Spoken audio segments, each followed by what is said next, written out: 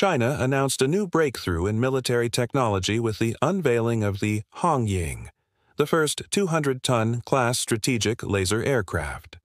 The platform is described as a flying Aurora turret capable of striking satellites, missiles, and armored targets with high precision.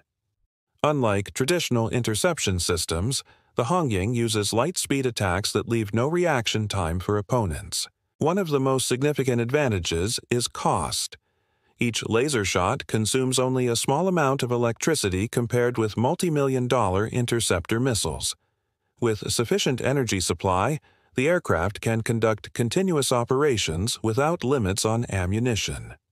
Observers note that previous American attempts at airborne laser weapons failed due to reliance on bulky chemical lasers. The Chinese program succeeded through 3 breakthroughs: advanced crystal materials that enhanced power while reducing size, a magnetic fluid generator combined with nanocrystal batteries that deliver high energy density, and adaptive optics that maintain accuracy even under severe atmospheric interference. Deployment of the Hongying is expected to reshape strategic balance. It extends interception coverage to altitudes beyond 1,500 kilometers, offering full-phase missile defense and the ability to disable hypersonic weapons and low-orbit satellites.